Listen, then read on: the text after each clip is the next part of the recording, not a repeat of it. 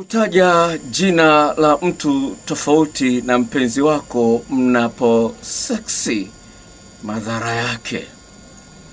Kwa mwanamke mada hii baada ya kaka mmoja kukutana na kesi hii ya mwanamke kutaja jina la mwanaume mwingine wakati wanafanya mapenzi, na ilimuumiza sana na hasa kizingatia kwamba mtu yule amekuwa na mazoea makubwa na huyu mpenzi au mke mtarajiwa.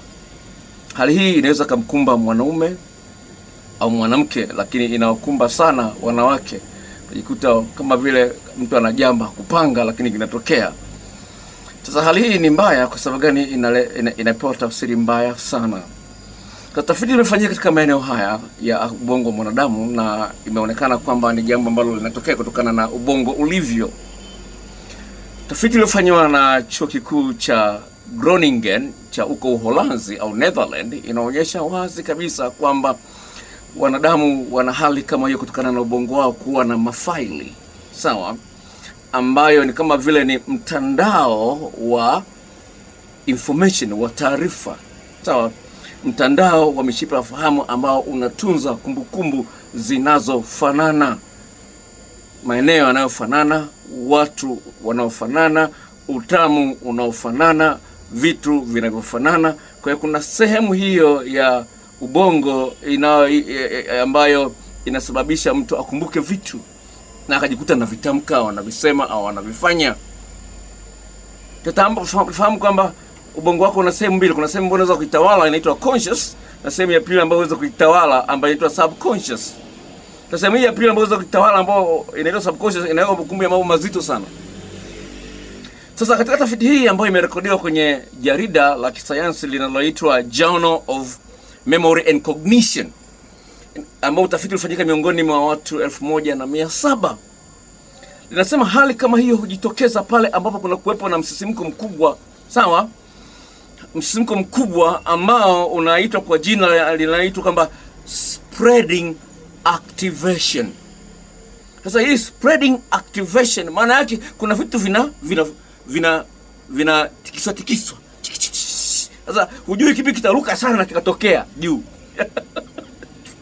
Unaona kama vile umeshika gololi, kuna vinarusha hivi. Sasa vinasambaa kwenye ubongo. Sasa hujui kipi ambacho kitarushwa ambacho kitakuja kwenye sehemu ile ya kusema, ukakuta Geoffrey ukamuita Hamisi. Sasa kutokana zile kumbukumbu zimechanganya. Sasa inaumiza sana. Na sasa mwenzio anaweza sikwambie kwamba amegundua kwamba umetaja jina la mtu mwingine akakaa kimya, lakini anafanyia kazi. Dada mmoja katika tafiti ya mada hii ya leo anasema hivi: we hear it and we dwell on it. Ni sawa? Anasema hivi, anasema nakisikia, lakini nakisikia unaona sijasema, lakini bado naendelea kukiwaza kwa nini ametaja jina la Jennifer wakati mimi naitwa Zaina. Mimi naitwa Zaina au Zuena, alafu naita Jennifer. Jennifer, baby, una uchi mzuri baby. Samani haitoshi.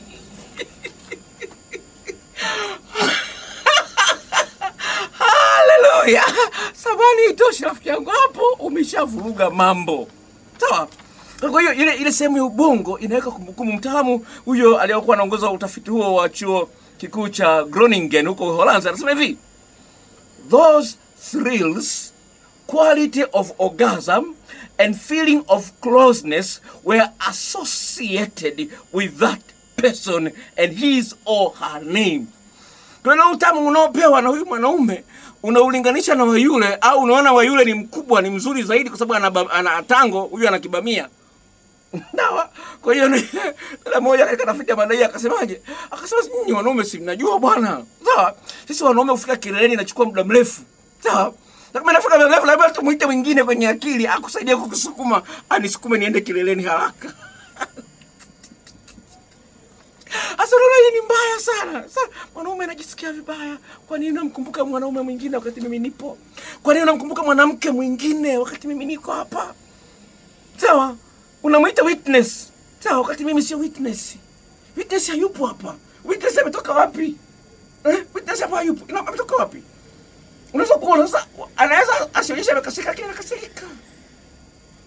Kwa jambo la msingi sana ufahamu kwamba ni kitu ambacho kinapaswa kipigwe vita. Uwe makini sana, usitaje jina la mwanaume mwingine au mwanamke mwingine. Hebu imagine kama wewe ni mwanamke, mumeo anaitwa George, ukaita jina la Abdalla, sawa?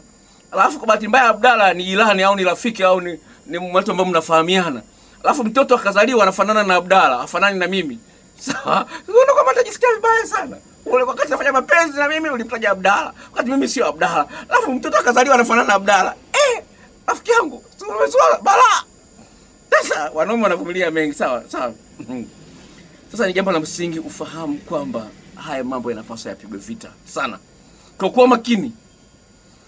Acha kumwaza mpenzi wa zamani. Inatokea sana kwa wapenzi wa zamani kutaja majina yao kutajwa. Sawa? Acha. Hata kama ukikutana naye ni hai basi. Si mwanzo kutiana story, sijui unajua fulani yuko wapi, sijui no. Kaa mbali na mpenzi wa zamani, inaweza kuletea shida. Kasa mtoto akafanana na mpenzi wa zamani, muona Facebook, tunashapiga naye picha. Na muona mtoto amezaliwa mfanana na mpenzi wako wa zamani, inaumiza kweli.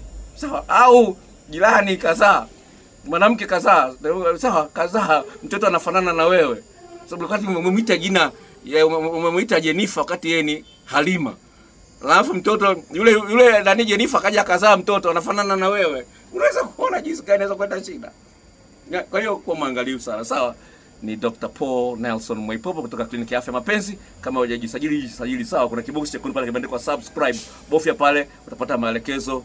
Hii ni video nyingine inayokuja uweze kuipata kwa urahisi. Video inayokuja hivi karibuni ni tamu sana. Nasema mwanamke mwenye mapenzi ya dhati anakuaje?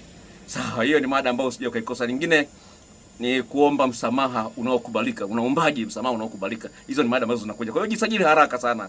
Hii ni kliniki ya afya mapenzi na Dr. Paul Mwaipopo. Bye.